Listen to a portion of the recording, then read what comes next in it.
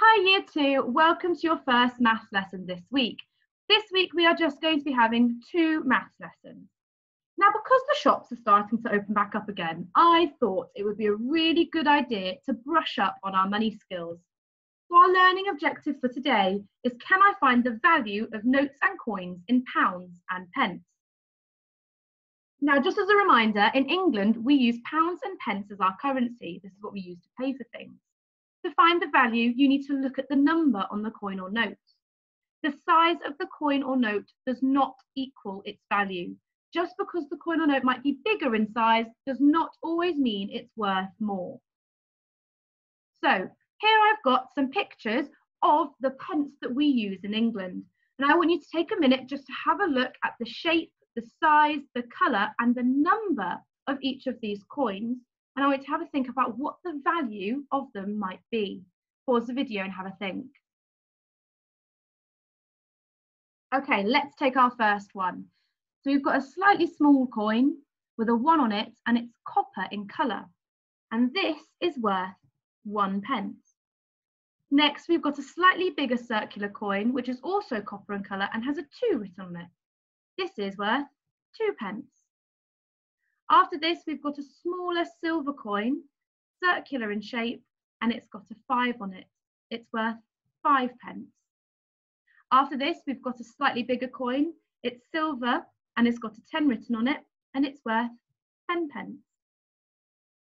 The next coin is a bit of a funny shape.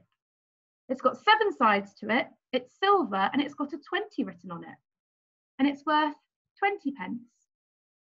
Next, we've also got another 7-sided shaped coin. It's silver in colour and it's got a 50 on it and it's worth 50 pence. On the slide before, we looked at pence, but this slide shows pounds and pounds are made up of pence. So if I had 100 pence, that would equal 1 whole pound. Now pounds can come in coins or notes.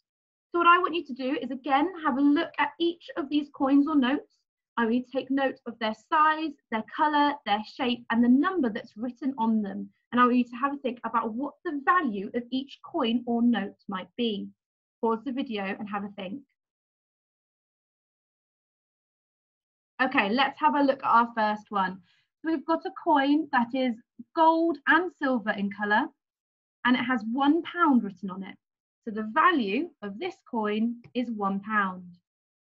Next, we've got a slightly bigger shape. It's got gold and silver on it again, and this one is worth £2.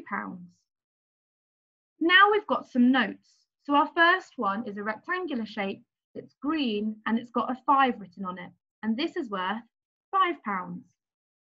Our next one is slightly orange in colour, and it's got a 10 written on it, and this is worth £10. Our next one is purple in colour, and it's got 20 written on it, and it's worth £20. The next one is sort of red in colour and it's got a 50 on it, and this is worth £50. Now these are all the coins and notes that we have in pounds. Now what I want you to do is have a look at the coins and notes that I have here, the pounds and pence, and I want you to have a think about how much money there is here all together. Now remember, we write down the pounds first and then we write the pence. So pause the video, have a look. What do you think is the answer?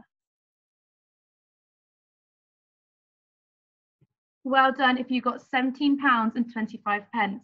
So the pounds that we have here is we've got a £10 note, a £5 note and a £2 coin, and this makes £17.